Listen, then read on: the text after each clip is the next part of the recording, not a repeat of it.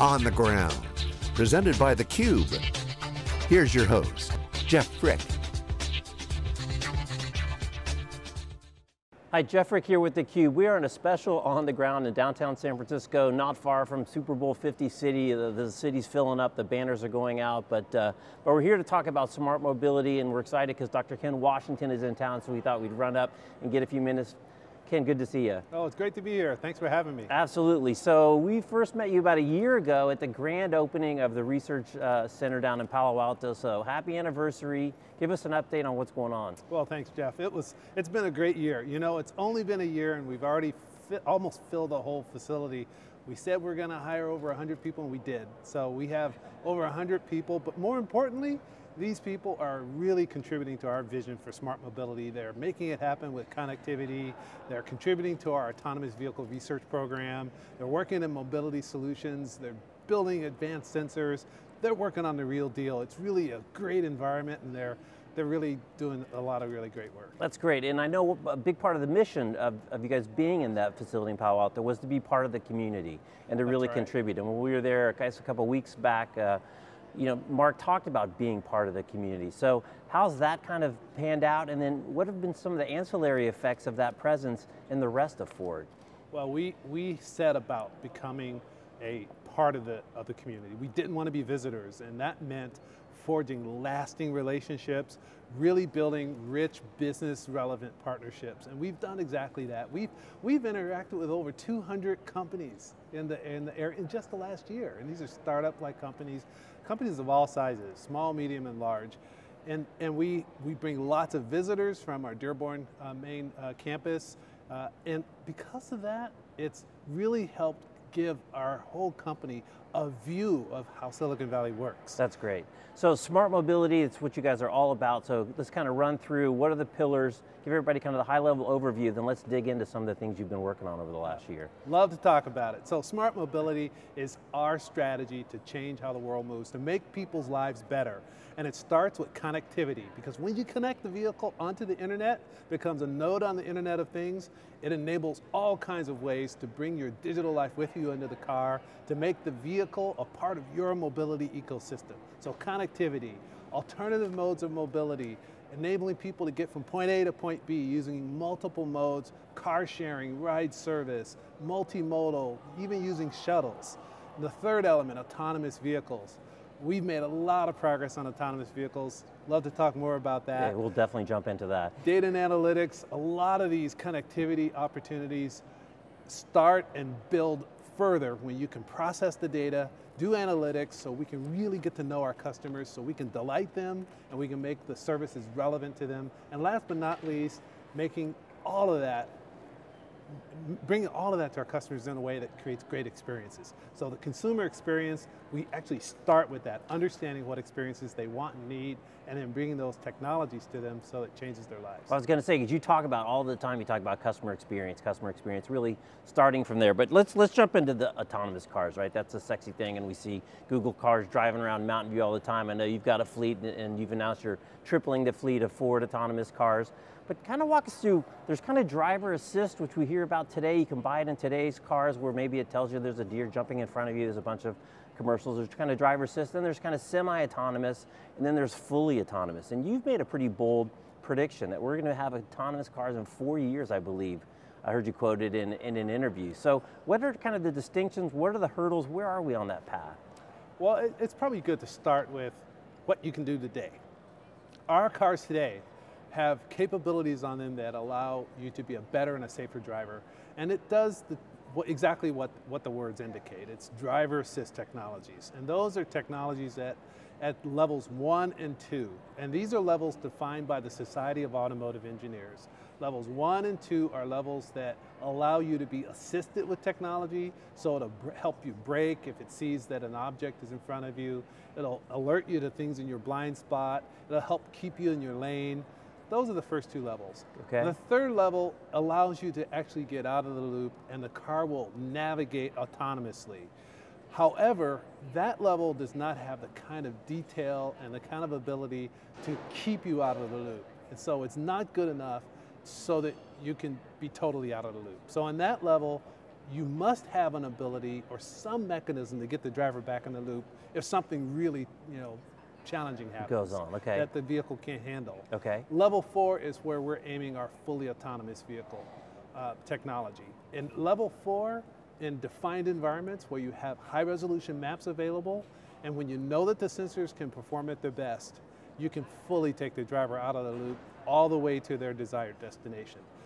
Our research vehicles are aimed at that level, and we believe that the technology will be ready within the next 4 years to be level 4 fully autonomous with drivers fully out of the loop in defined environments.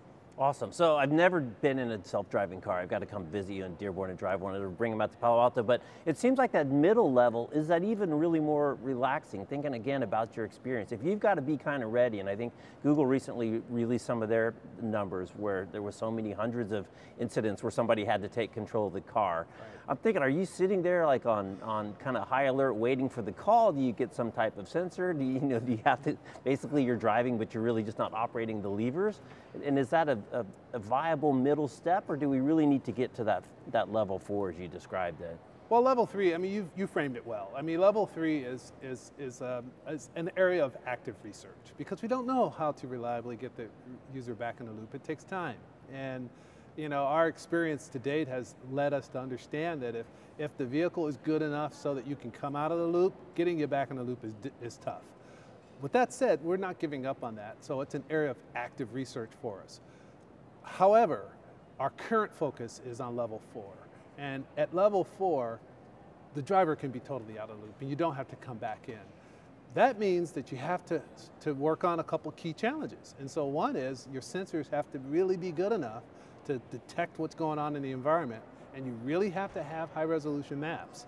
That's why we're working with key partners like Velodyne, which announced their 3rd generation LiDAR sensor that we're going to bring to our next generation of autonomous vehicle research platform to allow us to continue to make progress toward that level 4 vision. Right. So, and the piece that doesn't get much talk is trucks and service vehicles. And there's a whole world of, where the multimodal isn't necessarily an option for a UPS driver or a local service delivery van or LTL. Where does all the autonomous technology play in the commercial fleet world? Well, I think that's an area where the key is for our technology platform to be agnostic about the vehicle platform. And our strategy is so that the technology stack that's going into our research vehicles can be moved from vehicle to vehicle to vehicle. Okay. And that includes trucks and utility vehicles. We're not starting there with our research vehicle for obvious practical reasons. Right. But the idea would be when the technology is ready and it's been proven out on our research vehicles, it can move across our full lineup. Because our vision is to make fully autonomous capabilities available to the masses. And we believe that one of the first applications is going to be in a service, like a ride service, right, where people can say, I need to go from point A to point B, and some service will have autonomous vehicles, and it will come and take you there. So let's jump into some of the details. You talked about the 5 pillars, and some of the recent announcements that you guys have made on some of those very specific subcategories. Sure, so we're really excited about the progress we're making in connectivity. So let me start with Sync Connect. So the whole idea of Sync Connect is making progress toward putting our vehicles onto the internet. And so starting with the model year 2017 Escape, we're going to put modems in our vehicles, and we'll continue to build that out across our full fleet over the next year or so. That's going to make the vehicles on the Internet of Things. You'll be able to do over-the-air updates of the actual system itself, and it'll allow you to remotely unlock your car with your cell phone. We're building an app into Fort Pass, and I'll talk about that here in a minute. Right, right. So you can interact with your car because it's a secure device on the internet. Right. And so we're excited about that. If you were at CES, you saw that we're working with a partner with Amazon to take advantage of Sync Connect to have it talk to your smart home and other smart devices that are in the Amazon cloud in this example. So we've shown in a prototype that you can talk to the Amazon Echo device, and through the Amazon cloud interact with your car, whether you're in your car or whether you're in your home. that's an example of the kind of things that you can do and unlock when you have the car on the internet, when it's enabled with Sync Connect. And are you gonna open your APIs for other people to build these apps? Kind of where's the app development ecosystem you think gonna form? Well, that's a really great point. That the more people who get involved in the app development, the better it gets for everybody. And so we're really excited about Smart Device Link, which is the open source version of our App Link. Okay. App Link allows you to put applications on our Sync 3 platform. SDL, or Smart Device Link, is the open source version of that. Toyota announced that they're going to be embracing that standard. And so working with a partner, they're going to bring SDL into their vehicles. We're excited about that, and we'll see how it builds from there, because we know that a number of other OEMs are looking at it as well. Well, that brings up a great point kind of about Coopetition, which is a very kind of Silicon Valley thing. You know, your competitors on one side of the table, you can go out the street on the other door and you cooperate. And there's a great Volvo commercial talking about the 3-point safety belt, where they invented it. It was a great invention, and they basically opened it up. And of course, open source is a big thing. Yep. So what's your strategy? How are you thinking about, you know, what's open? What do you share with other car manufacturers or app development ecosystem versus what you guys hold close to the vest? Well, you said it really well. That's kind of a Silicon Valley a hallmark, which is being part of the community and sharing information and just kind of being in the buzz, if you will, for collaborating with both partners, strategic partners, and with you know, competitors. And so we do that in areas where it's common technology that works best at scale. Right, right. You know, like connectivity. How you apply that for your specific application or your specific vehicles, that becomes intellectual property, and we hold that pretty close. So for example, how we're actually doing the sensor fusion in our autonomous vehicles, that's Ford intellectual property, and so we hold that pretty close. But as far as the actual connectivity methods for how to bring applications into our Sync module, SDL is a great way to put that into the open source. Right. So what about the critics that say, oh my gosh, even you, Ken, in some of the other interviews I've seen, talk about, you know, keeping your eyes on the road and your hands on the wheel. And now you're bringing all this connectivity, you're bringing apps, you're bringing all these things from the outside looking in look like distractions or even potential, you know, ways to hack the vehicle, and you know, Lord knows we don't want people doing that. How do you kind of answer those kind of objections? I'm sure you hear it from the less excited people. Well, it's an appropriate concern, and which is why we never compromise security and safety. It's our top priority. And so everything we do is done through the lens of how can we bring this capability safely and securely to our customers. And quite frankly, that's one of the reasons why sometimes it, you know, may take a little longer than, you know, consumers are accustomed to, and devices that are you know, are not putting you in harm's way like a vehicle will. Right, right. And so we have to take the time and the effort to ensure that we're hardening the electronics, we're making them automotive grade, and we're hardening the networks that are in our systems. We take really careful measures to ensure that we're firewalling off the safety critical systems in our vehicles on the CAN bus, separate from the infotainment systems. Now, when we open up in the future the ability to do over-the-air updates, you're going to have to poke some holes in that firewall, right, which means we have to do that right. You have to do it smartly, and you have to have the right security processes in place. So that's always going to be front and center in everything we do. And one last thing about keeping your eyes on the road and hands on the wheel. The really neat thing about the technology wave that's happening today with machine learning and, you know, advanced computing in the cloud, that's opening up great promise and great capabilities in terms of voice recognition as well. And that's going to do nothing but make it even easier to keep your eyes on the road, hands on the wheel. Right. As you interact with your vehicle through voice, that's only going to get better and better and better. Our voice recognition on our phones is really good because of the cloud computing that stands behind it and props it up. That's going to come to vehicles in the future. Yeah, it's amazing how the voice has evolved only in the last couple of years. I was joking with somebody just about the old OCP software when you're just trying to scan a document and convert it to a word. But before I let you go, you know, you're a very smart guy, nuclear scientist, rocket scientist, relatively new to the automotive industry, and you're out really getting this message out. And I just want to steal a quote that you said somewhere else. You know, understanding the culture of what it takes to do big things, and really helping people make a clear vision.